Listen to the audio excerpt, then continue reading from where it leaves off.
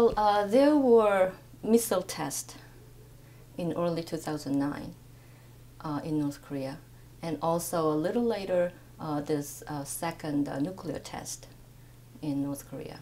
So in terms of regional security dynamics, the region has been going through a rapid changes because of this unexpected nuclear and missile tests in North Korea.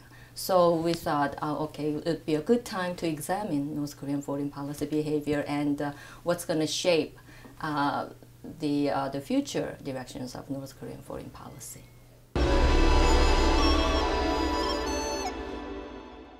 I think we need a thorough understanding of the foreign policy behavior of North Korea. Sometimes North Korea is sending his love message by threatening Washington.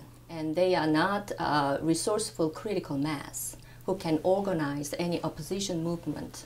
North Korea wants to be recognized as a nuclear state. There will be no rapid, big changes in the foreign policy area.